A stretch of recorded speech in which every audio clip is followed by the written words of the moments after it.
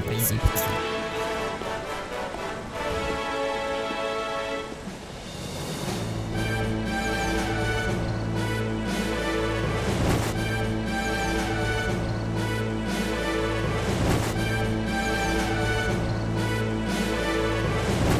The series is arguably one of my favorite adventure RPG series. The series started out on Super Nintendo and found its way to other consoles, before ending up on handhelds, where it sort of just disappeared until the announcement of 2018's Secret of Mana remake. While I ended up liking this remake, many didn't think that it lived up to the series' potential. Now, Square Enix has returned to the series to bring an entry west that only recently saw an English release in the Collection of Mana, a remake of 1995's Seiken Densetsu 3 called Trials of Mana. After going hands-on with the game, I could easily see the amount of work that the developer has put into making this retro RPG find appeal in this new console generation. The demo that I got to play had me assume the role of Durin at the beginning of a larger adventure. What was interesting about the gameplay at first was just how alive the town was. Exploring around allowed me to meet townspeople and other travelers as I learned more about the state of the kingdom and the world around me. In the story, Durin is fueled by the motivation of revenge after an attack was made against the kingdom that he serves, and his resolve shows in his skills as a swordsman. After leaving the castle, I was able to roam around the fields where I could battle enemies. The battle system felt responsive.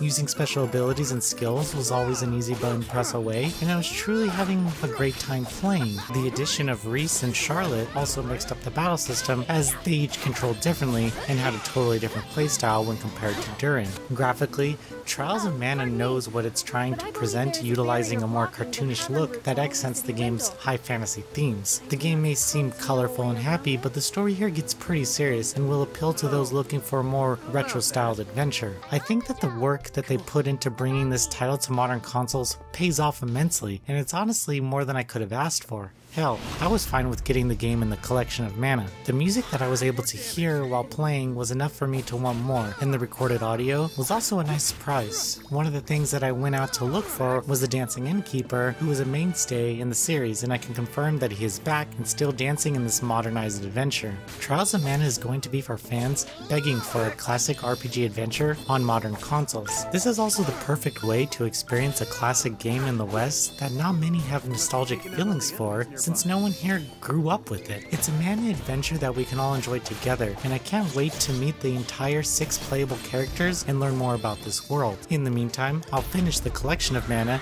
and await this remake's release. Trials of Mana is coming to PlayStation 4, Nintendo Switch, and PC on April 24th, 2020.